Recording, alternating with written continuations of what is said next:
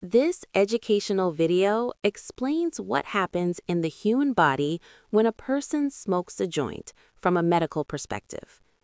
When smoke is inhaled, substances enter the lungs and pass through the air sacs into the bloodstream. These substances travel to the brain where they interact with receptors involved in mood, perception, memory, and coordination.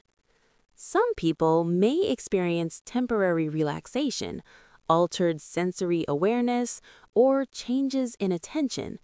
At the same time, inhaling smoke can irritate lung tissue, increase heart rate, and reduce short-term memory while the effects last.